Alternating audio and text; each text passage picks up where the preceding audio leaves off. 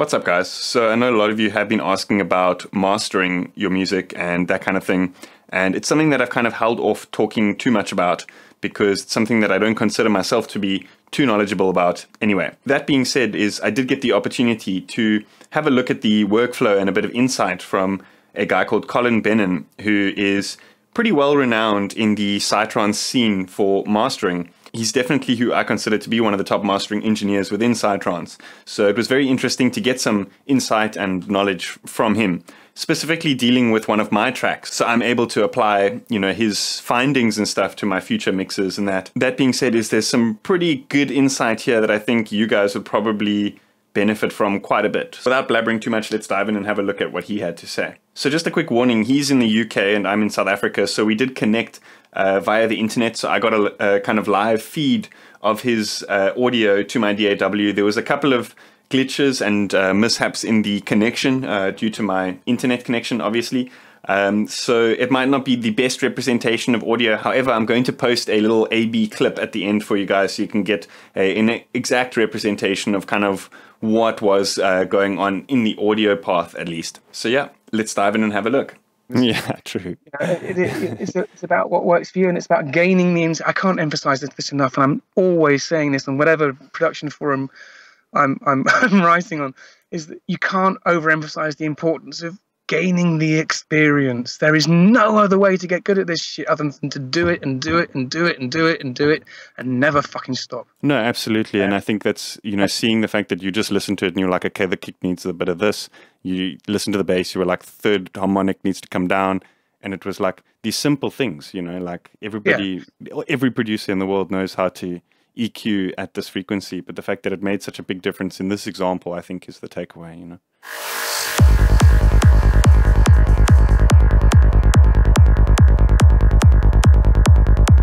First thing that I do is I check the gain of the track coming into my rig, and that happens here, input levels and gain. Now I have this calibrated to minus 18 dB full scale equals 0 VU, and that's the standard calibration level for analog model plugins, of which I use quite a lot, as you'll see. So what I'm going to do now is I'm going to go to the loudest section of the track and just make sure that my peak levels are peaking at 0 on the VU, and that looks good. It doesn't have to be absolutely precise, up to a half, maybe even 1 dB either way is fine, but I like to get it as close as I can, as quickly as I can. So the next thing to do is to listen to various sections of the track and look at the spectrum and see what needs doing in terms of frequency balance across the spectrum. I can already see this is pretty good. It doesn't need any high passing as far as I can tell. There's a little bit extra for my taste between 6K, 8K. That hi-hat's a little bit bright for me, and I know people like that, but if I'm just doing mastering without any reference track like this, like here, or if I've been told just to do what I think is right, then I quite often find myself putting slightly less top end in than some other people might. One way you can help yourself compensate for that is if your monitors allow for it, is by turning up the tweeters. Yeah, that'll naturally make all your mixes sound brighter, and it'll encourage you to put less top end in yourself to get the same result. Yeah, but you said you don't have a treated room, do you? No, I don't have a treated room. So SonarWorks isn't necessarily going to fix the problems that an untreated room will be giving you in terms of hard reflective surfaces, emphasizing the top end. And I would definitely look into getting some treatment, some cheap stuff in there if you can. And I know obviously not every room is suitable for it, and many people, like I do, live in rented accommodation. I'm very lucky with my landlady; she's cool with all this, but not everybody is. So I'm kind of listening and looking at what we've got. Now the question is, to balance the top end, do I want to put a dip in at about 7K, or do I want to boost between 400 and 6K to bring up the rest of the mid-range? And I think I'm going to keep it simple, and I'm just going to put a little bit of an EQ dip in there. And in the first instance, well, what choices do we have? Ultramean isn't going to be a good. Pensado, is that going to go? Yeah, we've got a 7K high-mid, high-frequency bell cut on this. So let's take that down a little bit and see what that does.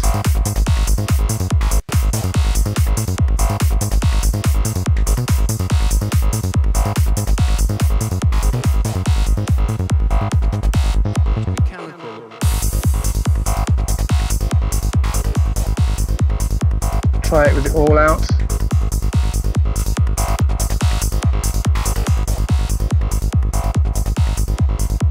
That's not doing what I want. I don't think that's sharp enough. That's too broad, and there's no Q on that. So I'm going to try it here instead.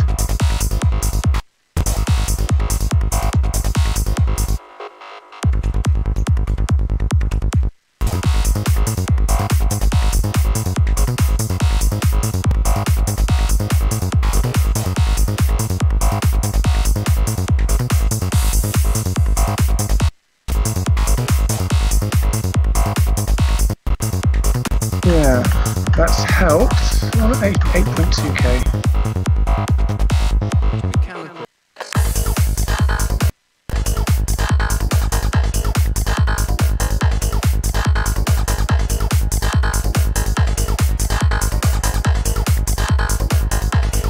Okay, that's brought that open hat down a little bit more into proportion. Now I'm noticing there's a little bit of a lack around 3K, 4K, so I'm going to just see if that's consistent across the track, because obviously any EQ that we add is going to take effect on every sound, and I don't tend to like to automate during mastering, so yeah, so I'm going to try and push at... Give me some hi-hats back. I think with this track is I was kind of I did decide to leave it a little bit open in the mid-range because I didn't want to give it too much of like that kind of full energy. If you can notice, there's like more space, I guess you could say. But yeah, I guess at the end of the day, that's as well. Yeah, exactly. Okay, so I'll be careful with that, and I won't add too much. No, but I mean, at the end of the day, like the reason I'm sending it to you is for your ultimate. You know, you making the end decision here, I guess. So if you feel it's too little, then it's important for me to take into account what your aims for the track were. I mean, that's almost is more important than what I might think is right. As long as what we come up with satisfies my own definition of good sound, then this is your vision, this is your track, and it's making you happy, which is my aim. You know. Okay, and myself. Yeah, amazing. Cool. I can't see that's got to be what it's all about. Otherwise, why am I doing this? Yeah. You know, that's the only reason to do this. Is to improve music, and that means supporting the artist's vision, not imposing too much of my own on it. True. Okay, so I reckon we can have a little bit more body in this at around 400. So the best tool I have for this is this. This is just magic, this little thing. Just magic.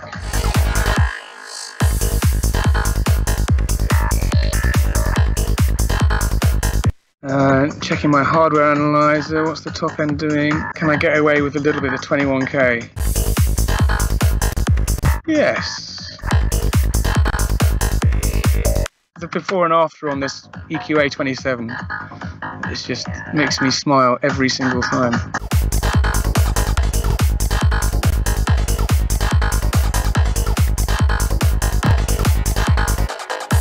You know what I mean? It just brings it alive. Okay, so the low end. You've got that one has really pulled out like the sort of punch or the knock in the kick, which is kind of the vibe I really did want from this track. So already doing a very good job there. Excellent. I'm glad to hear it. I just love it. Very good. Acustica. I can't praise them enough. So, as far as the low end goes, you've got a tuned kick by the looks of it. High passing has been well done. It's nice and low. There's no DC.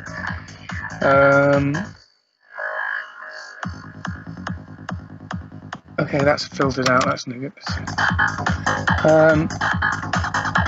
Okay, I would say in the mix, for my personal tastes, I would have suggested bringing out the thump of the kick a little more over the low end, the low sub of the bass.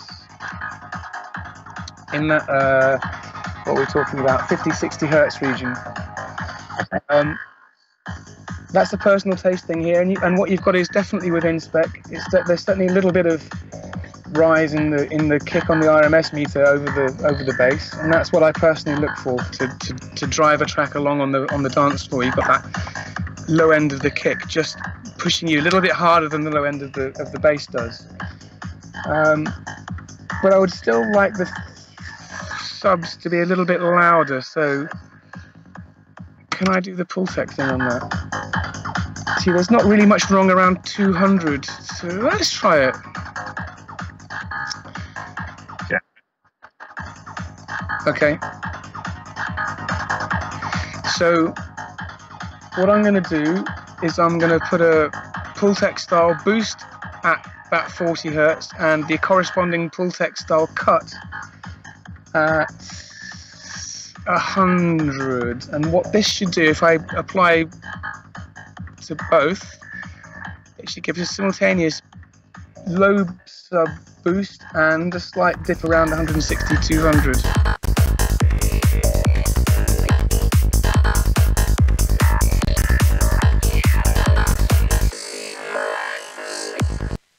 Alright, so let's A-B that.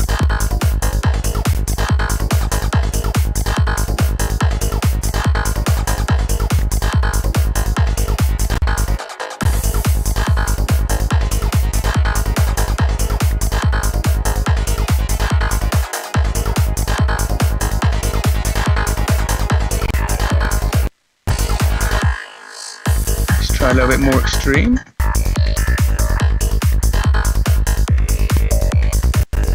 Now we may be getting somewhere.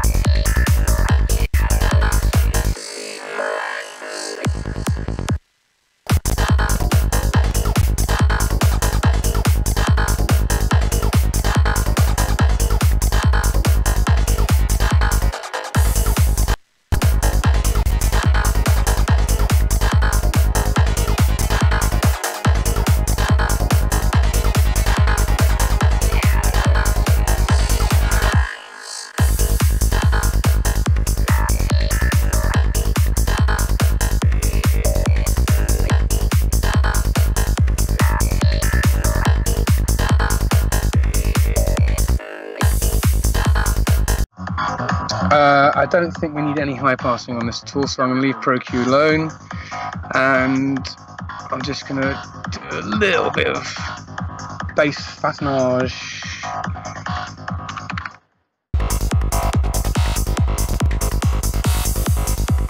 Might need to bring this up again later on. We'll have to see how it goes.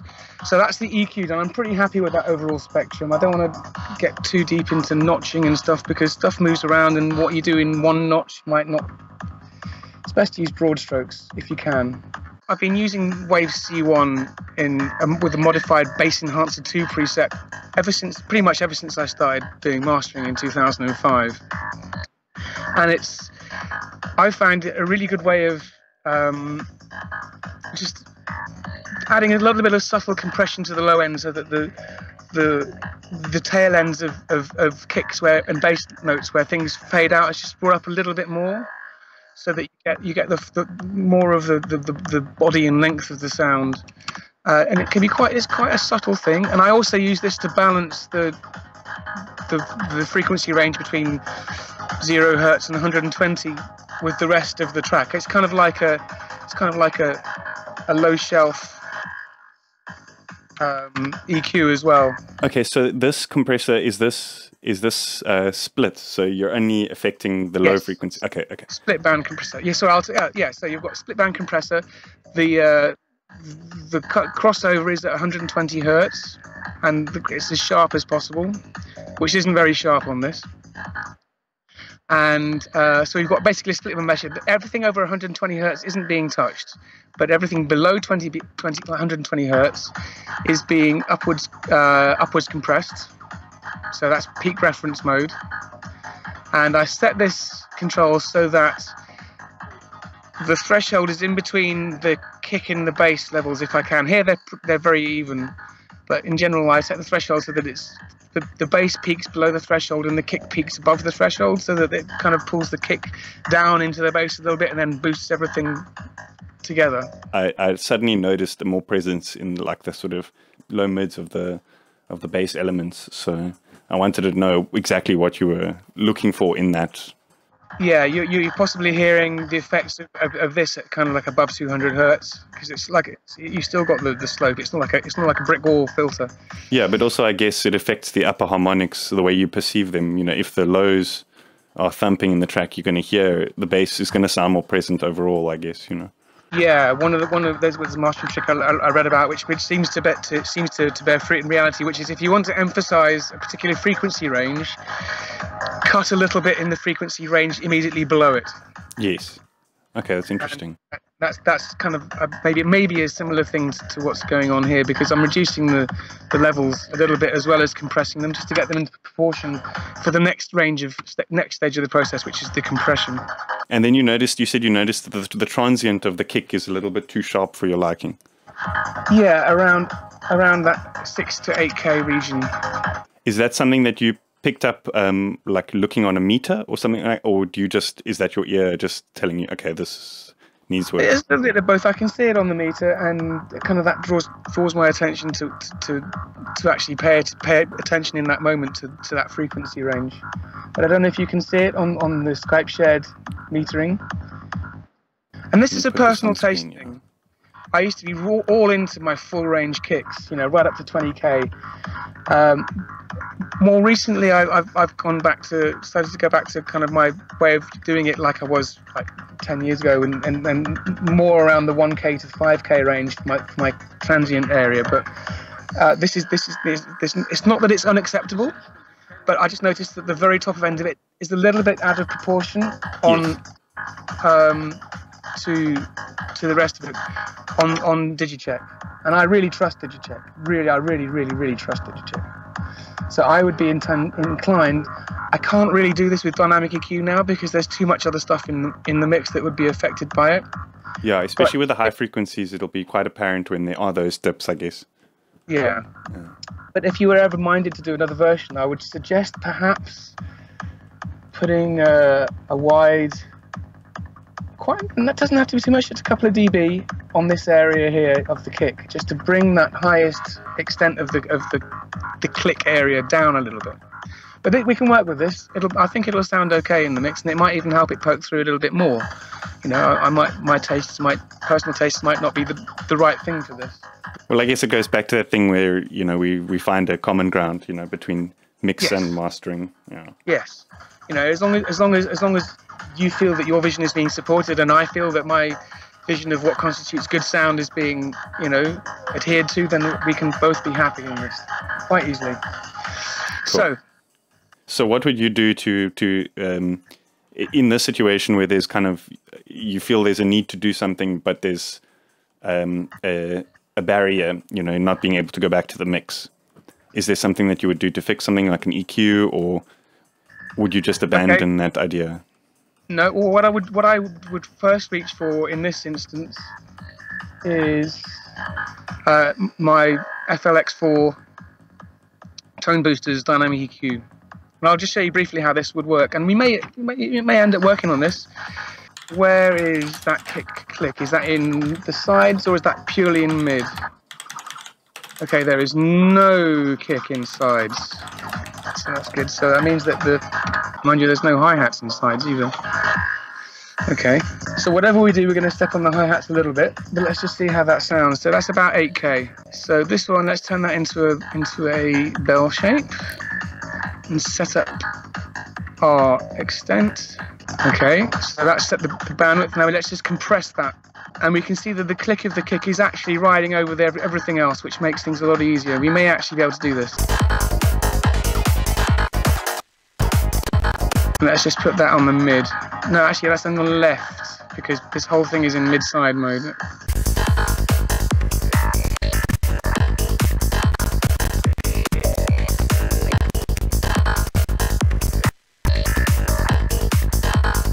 Let's overdo it for a second. Yeah, I don't think this is going to be possible, because the loudest thing in that frequency range is actually the hi-hat. But that means that they might still be internally consistent. So we could, yeah, we're already doing that a little bit here. Let's just do a little bit more. Yeah, I think we can get away with that.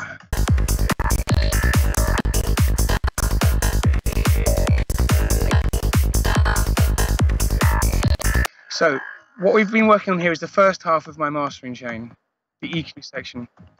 Okay, so this is the second half of my mastering chain. This is my compression section. Oh, so do you have two, like, different channels, like with whole strips that, okay, you've done this process, now you move on to the next process, kind of, so you have big steps? I have to split it up this way because my computer isn't capable of running everything all on one channel. What I've got is I've got mastering chain start, mastering chain end. Mastering chain start simply routes into mastering chain end. And I can switch between the two with a keyboard shortcut to show me the plugins that are on each actual channel. Okay, interesting. So what, essentially, like once you've done the first... And it actually helps me with workflow, because it lets me split the process into kind of different logical sections. Yeah, no, that was actually going to be my next question, is how do you know you've done... Now you're complete with step one, and now you're moving on to step two. I don't know I'm complete with step one. Step one is done for now. It's done. I'm okay with it for now.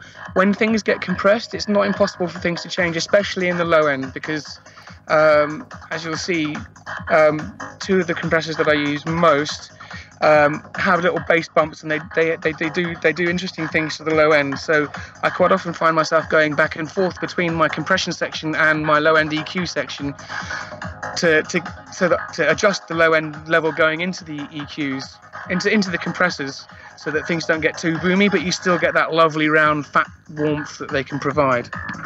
So each section in my mastering chain has its own gain stage, because EQ can obviously affect peak levels quite a lot, and it's not uncommon for tracks that come in that have way too much low end to need that cutting out in the EQ section, and then the level as a whole boosting up to reach that 0 VU equals minus 18 dB full scale calibration point. So what we're doing here is just adjusting that again. That'll be 1.7, I guess. Maybe it's going to get a little bit louder. It's not going to change too much.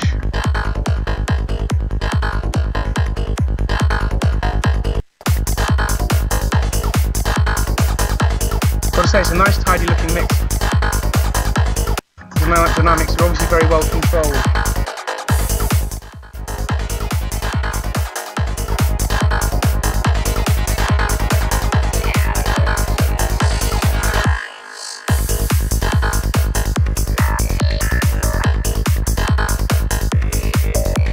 I'm just going to go straight for El-Rey. This is another one of those magic acoustic plugins.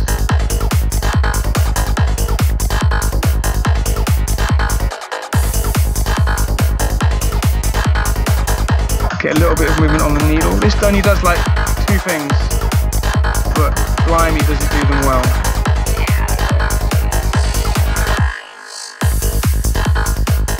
So what are you looking to do with this plugin? Is it just a kind of compression and gain? Yeah, it's just overall fattening and gluing. In mastering, I tend not to get too in depth with tweaking the attack times and the setting of precise ratios, especially with a mix like this that's already well controlled. You don't need to drastically reduce the dynamic range, because I mean, often those little attack and release settings can widely throw off the sound of the dynamics, and especially in a full range frequency, something.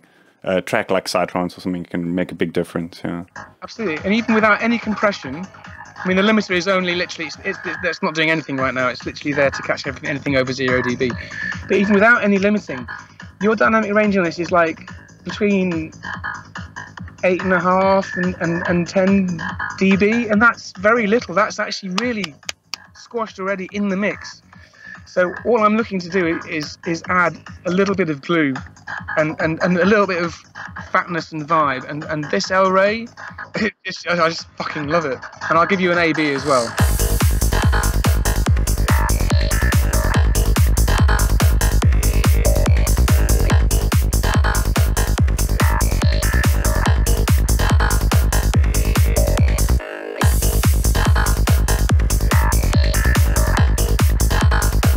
And I have this set up so that it's the side chain's filtering off at about 100 Hertz, which means that the lowest sub-frequencies aren't really contributing that much to the gain reduction. That increases the glue factor, I find. We're not hearing the direct effect of that. It's not like a high-pass filter on the audio that we're hearing. It's a high-pass filter on the internal side chain that's feeding the threshold, yeah. And many plugins have this. Many compressors have this, rather. Yeah. And if we turn that down, we'll get much more pumping, because the little things can sometimes make a huge difference. I mean, like, if we go back to this this one here, you know, we've got 2 dB on the top and 4 dB at 460, and that relatively subtle, broad sweep EQ, I think, just makes a huge difference, especially with the curves and, you know, on that particular EQ. Okay, so the next thing with compression is the compounder. Now I can't actually show you this because it's hardware.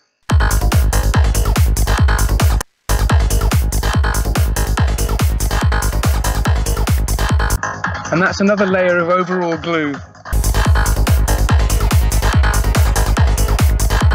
I mean, this isn't traditionally, the compounder isn't traditionally a mastering processor, but it's got this huge control.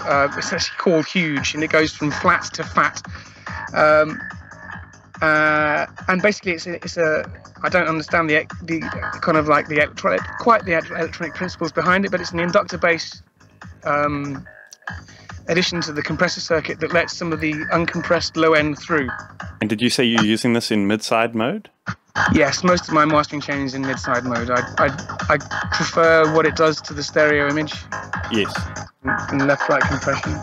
Okay, so the whole chain, so since the beginning, mastering start and mastering finish, both of those chains were mid-side.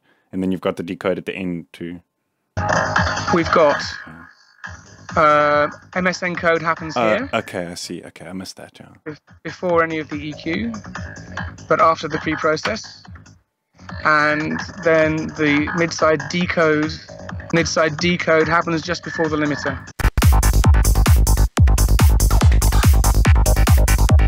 And there's only really one control settings on the compounder that makes any sense in the mastering context, so I tend to leave it where it is and just gain into it, and it looks like we're pretty good.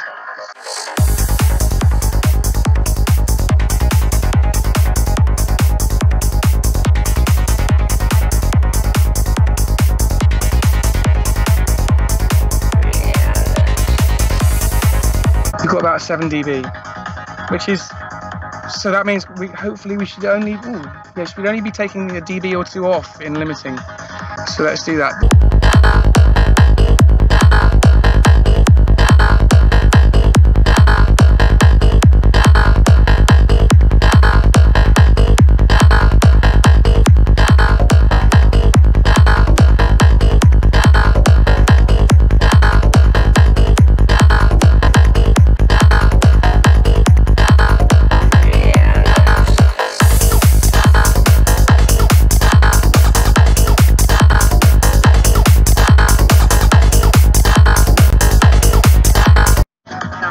So there's something about the high bass in the kick that I don't really like.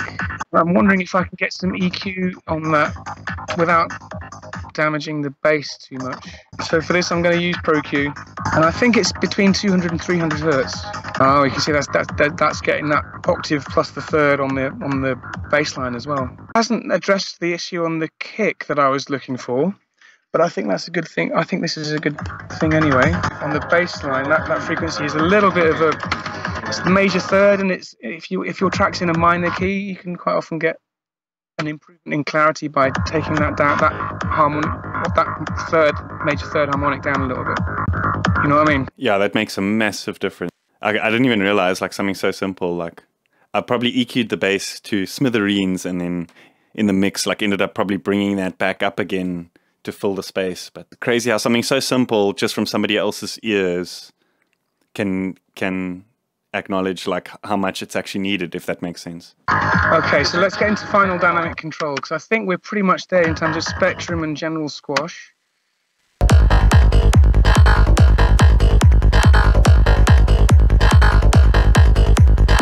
So what's your aim with this track? Do you want it like properly smashed, or do you want a decent bit of dynamic range in there, or do you want lots of space? Well, I think for me, I most of the time I'm playing my own tracks rather than sending to Beatport for DJs to play. And most of my music, I think, is listener enjoyment.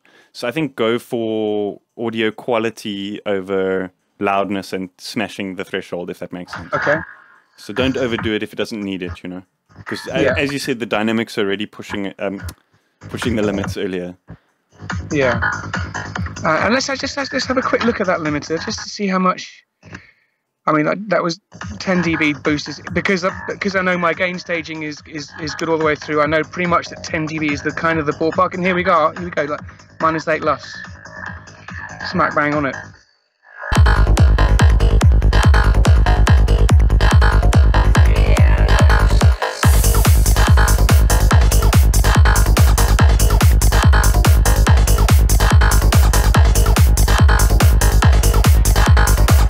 Don't want to absolutely smash. So yeah, like I said, we're getting about 3 dB gain reduction on the limiter, which is very good. And normally I'm with Limitless, I find that up to about 6 dB is fairly transparent. So we're doing well there, definitely. And we shouldn't be seeing too much. Yeah. And is that -8 LUFS? Is that a kind of solid number that you go for every time, or would you push it a bit harder if a client said no, they want something that is smashed for club use or something? Yeah, well, I mean, clients smashed for club use is kind of a little bit of an oxymoron, because if you've got a track with dynamics, then the club engineer, if you have a chat with them beforehand, and if you can somehow convince the club engineer that you know what you're talking about, and that you can convince them to trust you that your material is going to have more dynamic range than what the rest of them do. This is more often, in my experience, possible with festival stages than actual clubs. Yeah, absolutely. Then you can get you can arrange for a higher peak level, which will bring your average loudness up to the same level as someone who's playing purely like mega smashed masters, but you'll get the additional punch from the additional dynamic range on top of that. So actually getting more dynamic range into your masters and can be a really good thing in terms of making your music stand out above other people's in terms of clarity and like, wow, I can really feel that kick hit me in the chest, rather than there's just this dull rumble from the combined kick and bass together. Yeah, I've always kind of felt that because I play mainly my own music, that I've always been able to just push the master up a little bit, and it sounds more pleasing, at least to me, than something that's been smashed and limited, and then it's hitting the limiter in the mastering chain, and then hitting the limiter and in the festival system or the club system again, and that just reduces the overall kind of dynamics, I guess. Yeah. So I guess in situations where people are playing producer sets and doing their own kind of tracks and stuff, then having a more dynamic master is definitely favorable, like you said. It can be, but you need to be absolutely sure that you're not going to have any surprises later on in the set that are going to mean that all your good work with that dynamic range and careful mastering is going to be undone by something that sticks out much further than it should do and takes people's heads off, or kicks the system limiter in harder than you really want. -8 LUFS should be fine, and this is what we were talking about just now. It's a good ballpark compromise between dynamic range and loudness for psytrance. You never want to trust one meter above others, especially in terms of loudness, because they'll give you different readings from the same material because they all look at things in a slightly different way. And I find that if you look at lots, and if you figure out, you don't necessarily need to figure out exactly what each of them is doing, but you can figure out from what each of them is telling you what's going on in maybe a more detailed way than you would do if you're only looking at that one perspective of one loudness meter. So we've got the LUFS meter and we've got the dynamic range here, and they're both showing us different readings. And we've also got the RMS readings on the DigiCheck over here. And between them all, I get a good example. I get a good idea of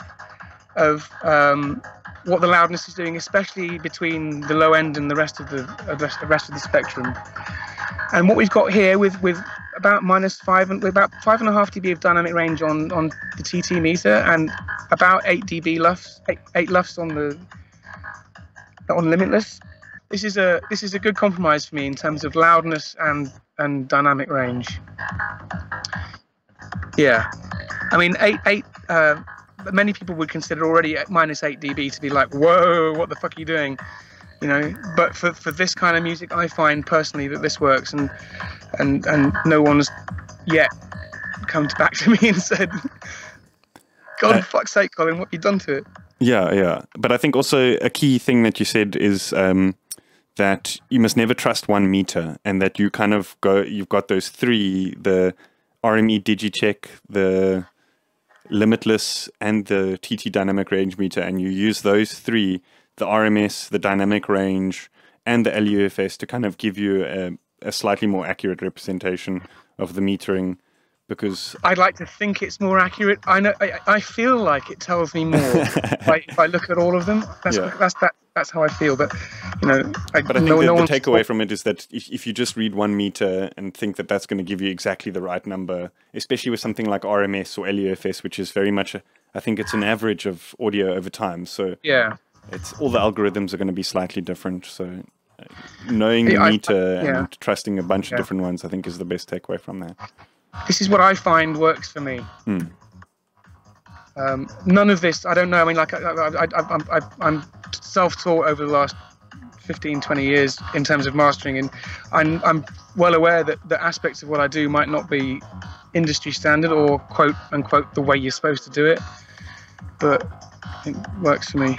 But in the end, there are, you know, if you've got 10 producers or 10 mastering engineers in a room talking about the best way to do things, you'll end up with 12 best ways of doing things. Yeah, true. You know, it's about what works for you, and it's about gaining the insight. I can't emphasize this enough, and I'm always saying this on whatever production forum I'm writing on, is that you can't overemphasize the importance of gaining the experience. There is no other way to get good at this shit other than to do it and do it and do it and do it and do it and never fucking stop. No, absolutely. Yeah. And I think that's, you know, seeing the fact that you just listen to it and you're like, okay, the kick needs a bit of this. You listen to the bass, you were like, third harmonic needs to come down. And it was like these simple things, you know, like every producer in the world knows how to EQ at this frequency. But the fact that it made such a big difference in this example, I think, is the takeaway, you know. My philosophy with production in general is that a track is made up of a million individual, tiny, individually insignificant details. The precise cutoff frequency of the high pass on the hi-hat, the precise level of the 6.3K compared to the 8K on that hi-hat. All of these things, like individually, you play a mix with one of those details different, you won't notice it necessarily. But you play a mix without any of those details taken care of compared to the mix with all of those details taken care of, and that's your track. A track is made of a million different individual tiny details, and if you can get every single one of those right, then the overall quality of your track will be improved. No detail is too insignificant to try and pay attention to, and the combination of all of those details is what you're looking for. It's the same as with mastering. It's a slightly different approach because most of those details have already been taken care of, hopefully, in the mix, and you're relatively limited to what you can do. But being able to pay attention to all of those details and to honestly listen to them and to try your best, and it's an imperfect science, but not to fool yourself into hearing things that you're not hearing. It's the same set of skills, but just applied in a very slightly different way, I think, between production and mastering. But it's all in the details. All we're hearing is details combining together to make one hopefully cohesive piece of music. Pay attention to the details and the track takes care of itself. And I think for me, seeing you find these details, it's probably make my mixes better in the future, because now I know I'm probably going to have a bit of a accentuated, like low mid third harmonic kind of frequency, as well as a bit of an accentuated like high range on the kick. Because looking at you, the way you looked, like analyzed it, was like the first things that you almost picked out. So seeing somebody work, getting another perspective, and how quickly they were able to pick up like those little details, as you said, it made for everything to kind of just come together a little bit better, I think. Because what a detail like this 260 hertz cut here can obscure so much in its neighboring frequency area. If it's I mean, it wasn't too bad in this case, but if that frequency had been too loud, then that would be the most prominent thing that our ear would be drawn to in that area, and lots of other things would be overshadowed by it. But if you just take that out, then, or attenuate it to roughly the right kind of degree, and so much else becomes clear because our attention isn't being drawn to that one thing anymore. That's amazing. And I think also, when I'm writing the track or when I'm producing the track, there's a vision that I have, and maybe it could be like a bias or something that I've kind of imprinted on the track. And often you need somebody's perspective to just be like, no, this just needs to be a little bit softer. Come on now, And then, sometimes it does make a huge difference. Yeah, but don't be afraid of putting of doing what you feel in the track in terms of those frequency biases, because that's part of the character of your productions. That's part of your voice as a producer, and that's important for me as a mastering engineer to try and preserve and enhance and to try and flatter, because in the end that's going to your own individual voice as a producer and a writer is going to be what makes your tracks stand out amongst other pieces. It's going to be what makes your tracks recognizable as being you. And I think that's vital for anyone trying to make a name for themselves. Anyone can download the latest hypnoacoustics, kind of stem mix and oh, that's a good kick, I'll use that with that bass because that works really well together. But that's not your voice so much. And yes, sure, you can process that a little bit, but if someone's already made the ultimate kick and bass for their tastes, then any subsequent processing of that is only really going to take it away from that a little bit. And if you can find your own voice as a sound designer and as a programmer and as a writer, and put these little biases and little quirks and little, maybe you might even think they're mistakes, but if you keep making them, that's your voice, and that you can make those work if you do it with conviction, and if you try and make sure that your voice lasts through the production process into the mastering process by using good communication with whoever you're using as a mastering engineer, then I think personally it can really help your music as a whole. Don't be afraid of sounding different. Just be afraid of sounding bad. Yeah, and I think it's interesting. Because a lot of the time with a lot of the other mastering engineers, they'll say, they'll send the mix back and say, do this, do that, do this, do that. And often it'll come to the point where it kind of, the track doesn't feel like it's yours anymore, or it sounds very different to what you originally had. So it kind of takes away that passion that you had for it, in a sense. Absolutely. So I've always felt like, doing something, taking it back and having to recreate the track kind of takes away the momentum of that kind of creative energy. But I think seeing the little things make such a big difference, kind of, it flipped the whole process on its head for me, at least. Right. Yeah, well, I mean, going back to what you were just saying about, having to redo a mix for the mastering engineer with the changes that they suggest. I mean, I quite often do that, but I always try and my first assumption is that what I'm being presented with as a mix is the result of an intentional set of creative choices by the artist intended to express something in particular for their own vision. And I'm very loath I'd much rather try and make that vision work than go back and ask for 1,000,001 changes. Although, you know, it does frequently happen that that's necessary, but it can go too far. Yeah, but I think the fact that you wanted to work with what I had sent you first and try to fix it within what we both, you know, become sort of meet halfway, I think that in itself creates I don't know, maybe it's a placebo because there's still that kind of momentum effect, and I don't have to dig through the old project. But I feel like it's even just these small little changes, like just A/Bing it quickly. It sounds like but the revision process can go too far. I mean, my housemate is an old school psytrance, goa trance producer who kind of left it alone for quite a while, and then up until a couple of years ago, he made he was writing psytrance again, and he released 3 or 4 albums. And he's actually released recently on a very well-known old school label that's started up again, a track.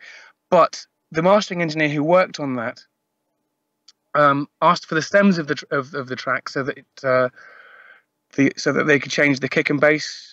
The kick vibe on the tune basically wasn't to the mastering engineer's taste, and my housemate was reluctant to do it, but in order to get the release, you know, he sent the stems off, and what came back was something that was he's told me it was a long way away from his vision of the track. If I ever do that, fucking shoot me, because you know this is not what mastering is about. It's about supporting the artist's vision. Yes, it's about making that vision sound good, but there's 101 ways of doing that. And having said that, I will ask people to make changes if there's stuff that really does need doing. But my first impulse is to try and work with what I'm sent because, like I say, that's the vision. So back to this track. I'm pretty happy with the way this sounds. Would you like to comment on anything that you've heard? Awesome, that's pretty much it. I hope you guys enjoyed that. So like I said, I'm going to be posting some A/B clips for you guys to compare the kind of before and after of the kind of sound differences of, you know, what he actually did. I'm going to level match them, so I'm going to bring the level of the master down as well as the level of the unmastered up, just so you can get a more accurate representation of exactly what's going on in the audio. But that being said, let's have a listen. The universe is like a machine.